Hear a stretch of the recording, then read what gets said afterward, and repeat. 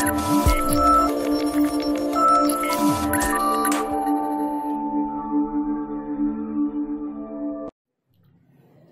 friends, welcome back to our channel. So in today's session we'll discuss about one more concept in Python programming, that is pre-initialized string constants. Pre-initialized string constants. So the name itself indicates, so it is with respect to this strings concept. So what we actually, the string contains uppercase, so we'll call the uppercase characters, lowercase characters, numerical characters like digits, and symbols. So we call all these things as a string, right? So all these are the characters. We call all these things as a characters, and a group of characters we commonly call as a string. Now we are calling this as pre-initialized and constants. So constants means which doesn't change. So once the value has been initialized and we can't update that value, we can't change that value. So that's called a constant. And initialized means assigning a value. So if, for example, if you consider a is equal to 10, that implies 10 is a value stored in a variable a. So this is called initialization. Okay, assigning a value to the variable. And coming to the pre-initialized, that means already having a value. Okay, already having a value. So in strings we are having a pre-initialized string constants. So those are, so mainly these are available in string module. So if you want to use all the pre-initialized string constants which we are discussing in this session, first we have to import the string module. So then only we can use the pre-initialized string constants from the string module, right? And see, in order to get the uppercase characters, I'll write this one here. So string module. So we need to import the string module. Okay. Now, so we have to import the string module, and we have to call all these pre-initialized string constants with the help of string module. So string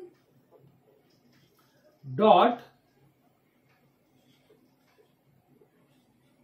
ASCII underscore uppercase. So this will give all the uppercase characters.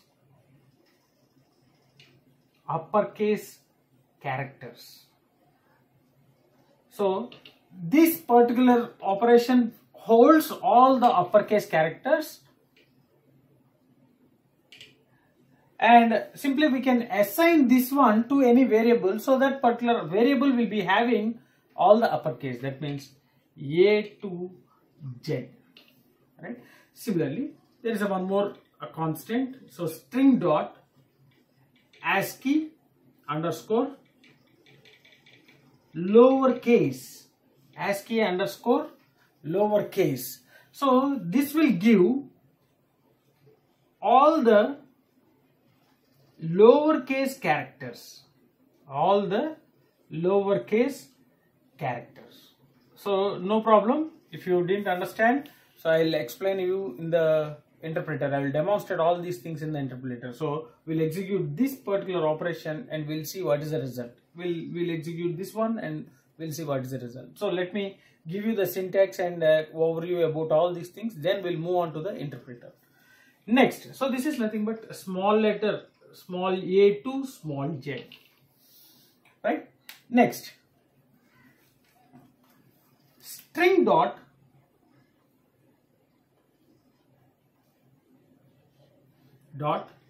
digits. So this will give all the digits from 0 to 9. So these are only the digits. So other than that one, the combination of 0 and 9 will be there. So for example, if you consider some 55, so this is a combination of digits from 0 to 9. If you consider some 75, so these two are the numbers which are in between 0 to 9. So every number is represented with 0 and 9, 0 to 9. And the next one, string dot punctuation. String dot punctuation. So this will give all the symbols available. All the symbols available. Right? So whatever the symbols are available, so everything will comes under this string dot punctuation. Right? So if you assign this one to any other variable, that variable will be holding all the symbols available. So full stop, comma, colon, semicolon, question mark, dollar, tilde symbol, etc., etc., at the rate, everything comes under this punctuation. Right? So there is one more thing. So that is a string dot printable. String dot printable. So this will give all the characters. So all the characters means small a to small z, capital A to capital Z, 0 to 9, and symbols. So whatever the symbols are there, so everything. So it will give all the characters, right? So if you assign this one to any variable, so that particular variable will hold all the values. That means whatever the thing we have discussed just now, the four things.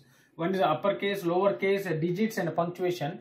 Everything will be, it comes in this particular operation, that is a printable. And one more time I am repeating, these are not the functions. Okay, these are not the functions, right? But still these are available in the string module, and this should be called with the help of the module name. So that's why we have to access with string dot ASCII underscore upper, string dot ASCII underscore lowercase, string dot digits, string dot punctuation, string dot printable, right? So here this is nothing but our module name. This is nothing but our module name. So we have to call all the operations with the help of module name, right? So hope you understood this one. And so these are already pre-initialized. So already there are, so this ASCII underscore uppercase is a pre-initialized constant. Pre-initialized. So already the value is assigned to this particular constant. Okay, what is the value? So capital A to capital Z. So that is the value assigned to this particular constant. So ASCII underscore lowercase is a constant which holds the value A to J, small a to small j. So that's why we call it as a pre-initialized string constants, right? So hope you understood. So let's move on to the interpreter. So I will demonstrate each and every operation by executing the thing, right? So let's move on to the interpreter. Hello friends. So just now we have seen the syntax for pre-initialized string constants. So all the pre-initialized string constants are available in the string module. So first we need to import the string module in order to use all those predefined or pre-initialized string constants. So import string, and let us go with the syntax string dot ASCII underscore lowercase. So as just now we have discussed about this one, so this will return all the lowercase characters. So if you execute, so you'll get all the lowercase characters. And similarly, if you use the uppercase ASCII underscore uppercase, so it will be initialized to all the uppercase characters. That means already, I mean pre-initialized string constants. Okay, these are pre-initialized string constants. And similarly, if you go with the digits, So we'll get only the digits from 0 to 9. And similarly, if you use punctuation, so all the special symbols available will be assigned here. So see, all the special symbols available. And there is a one more pre-initialized string constant, that is a printable, so which will give all the things which we have seen. That means the lowercase characters, uppercase characters, and punctuation, that means symbols, digits, everything. See, so everything, first digits, lowercase, uppercase, punctuations, spaces, everything will get in the printable pre-initialized string constant, right? So hope you understood, and we can make use of all these things in our programming language. Okay, see, I'll assign a is equal to some string dot ASCII underscore uppercase. So automatically, so this gives the values of all the uppercase assigned to a. So if you write this one and print a, so a will be having all the uppercase characters, because we are initializing the uppercase characters to variable a, right? So hope you understood this one. These are all the pre-initialized string constants in a string module. So all these are available in the string module, and we should not call them as a functions. We should not call them as a functions. So these are the pre-initialized string constants, right? So hope you understood this one, and if you are having any doubts regarding this one, feel free to post your doubts in the comment section. Definitely I will try to clarify all your doubts. If you really enjoyed my session, like my session, share my session with your friends, and don't forget to subscribe to our channel. Thanks for watching. Thank you very much.